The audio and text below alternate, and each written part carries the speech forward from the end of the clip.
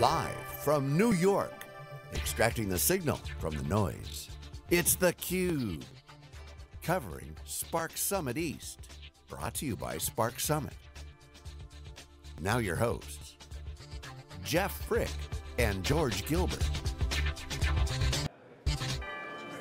Hey, welcome back everybody. Jeff Frick here with theCUBE. We are live in Midtown Manhattan at the Spark Summit East Conference. Our first time to Spark Summit. We did a little drive-by last year in San Francisco, but we're excited to bring the whole CUBE production this year to Spark Summit East. A lot of good energy here, a lot of good sessions, very geeky, very techy. Still early days of this conference, which is really an exciting time because people are really about sharing information, sharing best practices, a lot of hallway chatter. So we're excited to be here. We've got George Gilbert from Wikibon, our big data analyst. Welcome, George. In this segment, we have CUBE alumni. We love to have Chris on all the time. Chris Selland, VP Big Data from HP Enterprise, or HPE for short. Welcome, That's correct. Chris. Thanks so much, Jeff, and George, great to see you as always. So good to see you, Yes. HPE. What are you doing here at Spark Summit? Well, like you said, I'm doing a bit of a drive-by myself, or in this case, train-by, since I took the Acela down from Boston yesterday. But, you know, we really wanted to get a sense of what's going on here. I mean, there's so much enthusiasm and excitement in this community, and I think, as you said, I was in the keynotes this morning, it's still a very techie, geeky audience. You don't see many keynotes where you actually see code snippets up on up on screen. So, you know, this is sort of, it's sort of where Strata was 5 years ago, you know, and ironically it's in the same venue. Location, but, right? Yeah, there's a lot of excitement and enthusiasm building around Spark, although it's still, as you said, also very early days. So, you know, we're trying to get a sense of, we know what we're doing, but we're also really, more importantly, trying to get a sense of what customers are doing.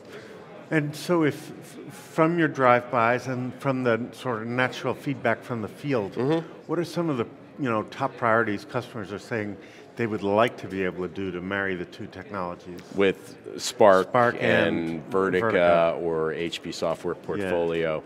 Yeah, well we built a connector, which we actually released in beta back last fall, and it was announced along with our newest release of Vertica, to Spark. And really what we've been doing to date is letting customers play with it. And it lets you do a few things. And we've really found two primary use cases. One is ETL.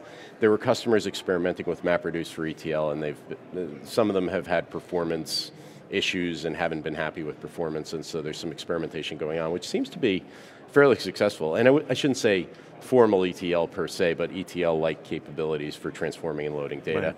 And then the other one, of course, has been analytics and modeling. And that's, based on what I drove by or heard this morning in the keynotes, that seems to be certainly where I would say the most enthusiasm is right now from customers. Not surprising because of some of the robustness. At the same time, it was interesting this morning listening to some of the modeling that companies were doing with Spark, because it's still pretty simple stuff, and it's on smaller data sets and so on and so forth, and that's really where we see the opportunity, because obviously we've got a platform that really scales and provides very high performance across very large volumes of data. So the ability to sort of take those models, make them persistent, make them shareable, and make them usable across very large data volumes, that's really where we see the opportunity. Drill into that a little more. Yep. Where would a customer be sort of prototyping, perhaps, if they're a Vertica customer, prototyping a model in Spark, operationalizing it in Vertica, not in Spark code, but in R perhaps. Right,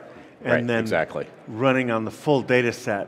Right. And then evolving again the model in Spark. And what they're doing in Spark may not even be a prototype. It may be a full model, but a full model run on a sample of data, or only run on a smaller data set, like something like clickstream analytics is a great example, right? I might do my modeling on what's going on the website right now in Spark in memory, because it's very fast, very high performance, but there's only so much clickstream data I'm going to be able to store in memory, and there is no persistence engine in Spark. We've been spending a lot of time with with the Databricks guys talking about, because we have a lot of common customers. I'm talking about clickstream analytics, but maybe a better example would be social gaming. As you probably know, Vertica has been very, very strong in the gaming industry, where, what's the customer doing in the game right now? And those sort of analytics. To find out usability. Right, and the right now data, that may be something I can model in memory and build in memory, but then I might want to run that analytics across my entire customer base. Or, so if I want to know what George right now is doing in a mobile game, I can maybe model that closer to the, well, on a more in-memory configuration might be a better way to say it. But if I want to know what all customers are doing and how it maps against what George is doing or what George has done longitudinally over time, you get the analogy. And from a clickstream customer, higher latency. You have a little more lead time to get to that sort of calculation? Yeah, but one of the things that we offer and why we've been so popular is we still offer really, really fast performance, but again, you can really extend the model onto much broader sets of data. So that's exactly the idea. And then maybe I have, older data, because we talk a lot about hot, warm, and cold data. Maybe it's older, less frequently used, but data I might want to hit sometimes that I want to keep in HDFS. That's what we've done with our Vertica for SQL on Hadoop product is, again, let you use Vertica on that data. You take somewhat of a performance hit because, it's just the access and the I/O is a little bit slower, but at the same time the cost is lower as well. So you kind of get the ability to kind of do analytics across the entirety of, your data set and use similar, same models, same interfaces, so on and so forth. So how do you think about, let's say you have 3 to 5 years of historical data that you've accumulated, and I guess you might call that cold or archive, and then you have the most recent 90 days. Right. And I'm assuming that's and in maybe Vertica. the most recent 90 seconds, Yes, right? right. So 90 seconds. exactly. Yeah. Yep. So let's say that's in the high value solution. Do you have Spark doing the rich analytics on top of that, or does Vertica have everything it needs? That's the idea. And then you do Spark on the archive. Customers right now are experimenting. So, and that's exactly what we're trying to get a sense of what customers are doing. And that's to the point about it being very early days. I don't know that there's a single answer. I'm sure there isn't a single answer for that just yet. And whether we're really sort of seeing true production level work going on. I mean, we're starting to, and that's what we heard this morning in the various keynote sessions. But that's the whole idea, right? Is that, you've got data. I mean, we're obviously in New York, we're the center of financial services industry compliance. I mean, it's usually 7 years. I have to have this data, but these days I want to have the data, right? Why do I not want to keep everything? Because storage is so storage has gotten so inexpensive, and that's really been a lot of the value of HDFS too, is that it's really provide a platform for very low cost storage, and you can essentially keep everything. But I'm not touching a lot of that data very often or hardly at all. But if I do want to get to it, I want to be able. Why do I want to have to change the tools, the UI, and everything else that I'm using, and change my models? I don't want to do that. So I kind of want to use single set of kind of modeling capabilities and a single UI across everything. So that's the whole idea of what we're really trying to do.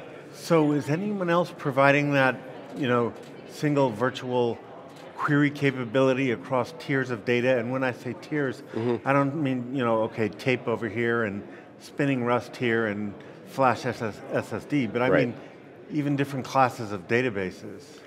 Well, I obviously can talk much more to what we're doing as opposed to what others are doing, but that's certainly what we're focused on, because that's what we're doing what our customers are asking us to do, basically, and that's been the model. When we came out with our SQL on Hadoop product, we actually thought it was going to be kind of a door opener in new accounts, and we've had some of that, but what we've really found is that our existing accounts have embraced it, like, oh good, now I can use Vertica on this data as well, that, because I've really been starting to archive a lot of stuff over to HDFS, but I want to get at it, and so we've actually found it's been more of an extension to existing accounts.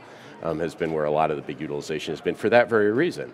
At the same time, where something like Spark comes in is traditionally where you've seen sort of streaming technologies, right? Like what's going on right now in memory. So that's where we're tending to see some of the experimentation going on. Okay, and that's an area where we keep hearing about where a classic data warehouse is sort of at the end of the analytic tool chain or the pipeline, and I'd say it's the middle. Yeah. Okay. If you really look at, kind of HDFS as the archive, right? Then I would say, because we don't see ourselves, yes, we do get used as a data warehouse, but we're an analytic database or data platform.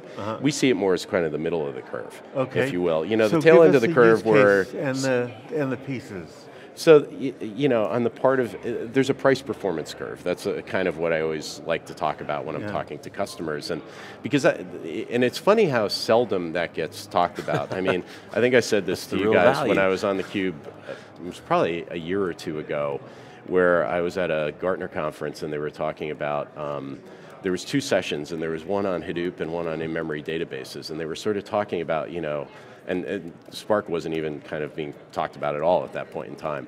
And sort of the two endpoints of the curve, right? You've got the sort of, one was talking purely about price and one was talking purely about performance. Right. I said, there's a whole curve in between there, right? Right. There's data that I'm just not accessing or using or analyzing, probably the best way to say it, very often, but I need to keep it, I want to keep it. Every once in a while I'm going to need to use it. Maybe it's more than once in a while, and it might just be more, it might be for compliance purposes, but it might be for more than that. It gives me that longitudinal profile. That's where something like HDFS, and that's what we built our SQL on Hadoop product to give the ability, there's a lot of ways you can obviously access that data. It's not, performance isn't necessarily the most important characteristic, it's price. But the fact that you're already using Vertica, really has made it powerful. That's the extensions that we're talking about. Middle of the curve, Vertica's sweet spot has always been price performance.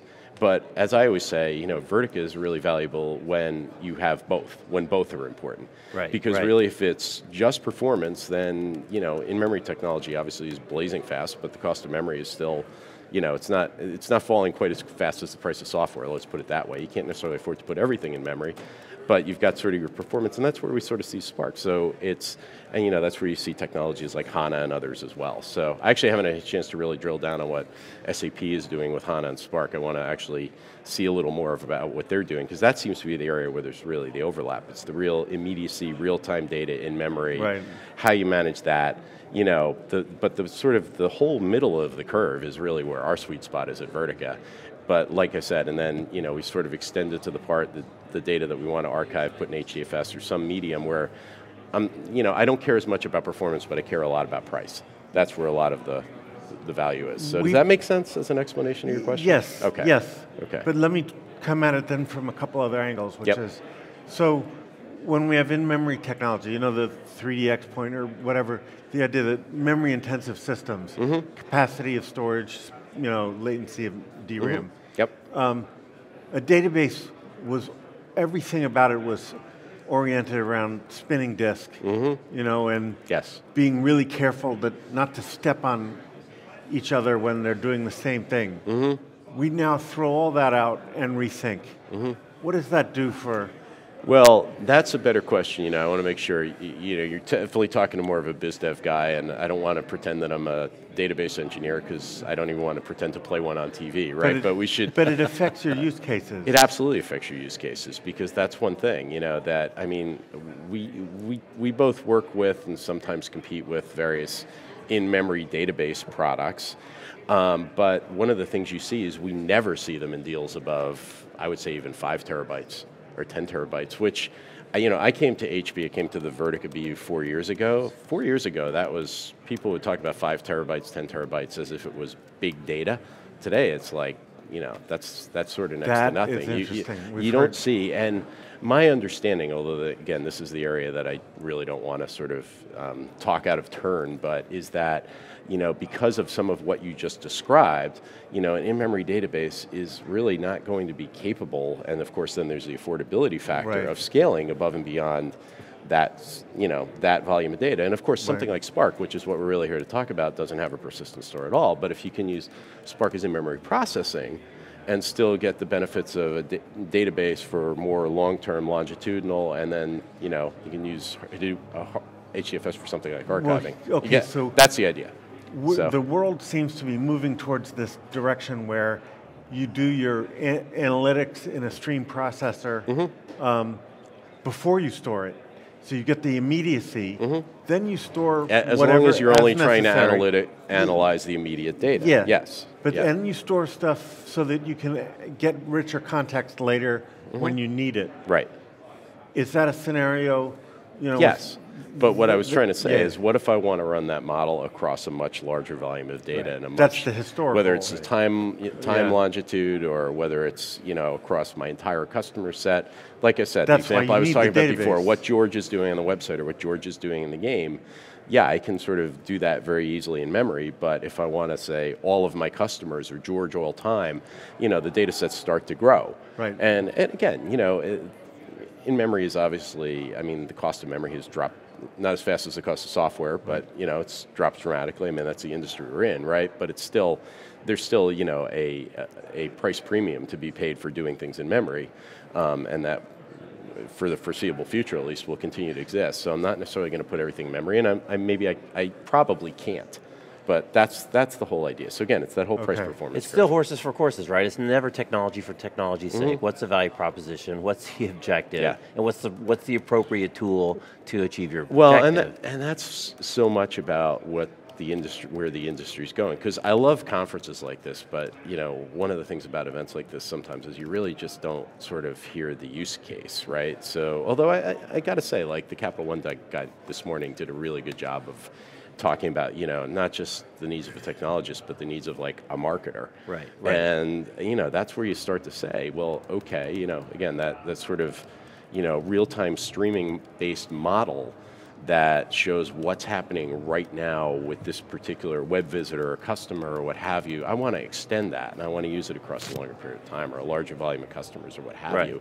I need to have that capability, and you don't want to have to change your data, your products and tools to do that, but they're different types of use cases. So, but to be able to sort of do that all together, and the CMO just says, okay, great, that's a good analysis of what this person did with our product or with our website at that point in time, but show that to me, since 2004, or show that to me across all of our customers or something like that. Right. That can require, if you don't architect intelligently, a massive change in how things operate at the back end. And, if you just focus on technology for technology's sake, you may not be architected to address that issue at all. And we see a lot of that going on these days. So it's great to experiment with the technology, but at the same time, think business case. That's kind of since the separation of HPE November 1st, that's how we're trying to reorganize the company around, become more sort of, in our case, there's something called the data-driven enterprise transformation area, which is how do we become more of a data-driven enterprise, but it's not just, it's where IT and business meet.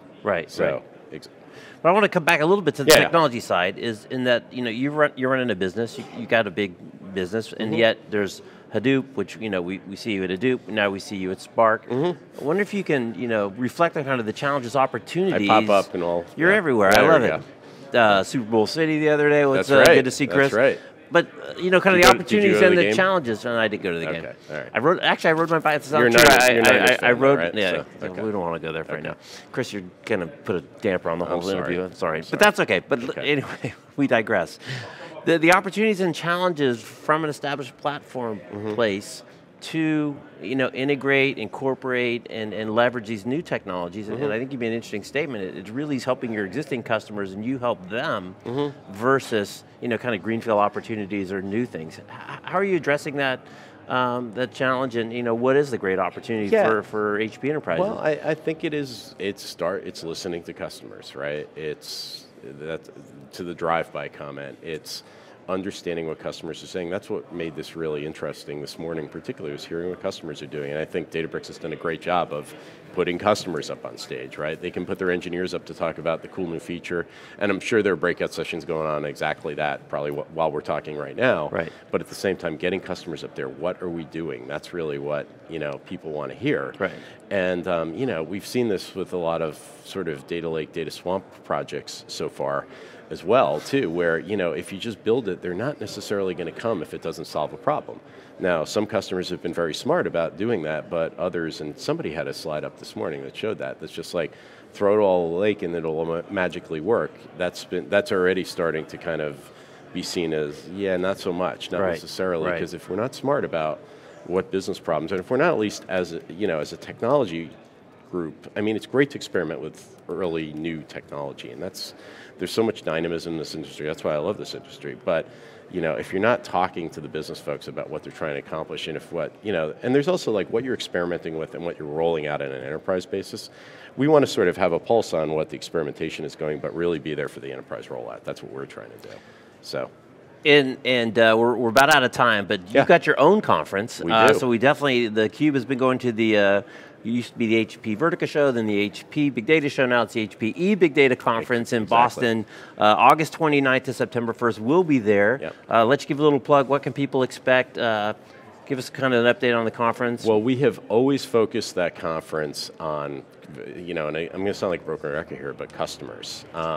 It's funny because, I was basically very much there and very much part of launching this event. And initially it was a user group meeting for Vertica. That was the whole idea. But we had pretty recently been acquired by HP, and we started, getting some HP folks involved, and it wound up becoming a bigger event. But it was always to get the customers to talk about what they're doing and up on stage. And then the other reason we've always historically held it in Boston, although this is changing as we globalize, but the Vertica engineering base in particular is based in our Cambridge, Mass. We have sort of the two Cambridges. We have a lot of the former autonomy engineering base in Cambridge, UK, and we have a lot of most of the Vertica bases in Cambridge, Mass. So to be able to get our engineers and customers together, because we put our engineers on stage, we put our customers on stage, and we get them together to talk to each other. Now, the conference, as you mentioned, has broadened, but that's still the core of it. So it's really a customer event, because as you know, HPE does events like Discover, and that's where we oftentimes announce a lot of our new offerings, although we sometimes do that big data as well. Right. But the big data conference is very, very much about customers together, and also getting the customers and the engineers, the people who are actually building the products together as well. Well, Chris, thanks for stopping by. Our pleasure. We'll let you jump back on the train. It's a train by, not a drive by. And we look forward to bringing theCUBE back to the Big Data Conference. Again, that's August 29th to September 1st, towards the end of the summer, but we'll be there. We've been there. I think this is our third or fourth year. It's a great show. I'm Jeff Frick. This is 4. This is 4. Yep. 4. Yep. When you get to 5, you go to Roman numerals. That's right. what the Super Bowl did. That's when they first introduced Roman numerals. So I'm Jeff Frick. We are live in Midtown Manhattan with George Gilbert from Wikibon. We're covering Spark Summit East, going wall to wall, day 2. We'll be back with our next segment after this short break. Thanks for watching.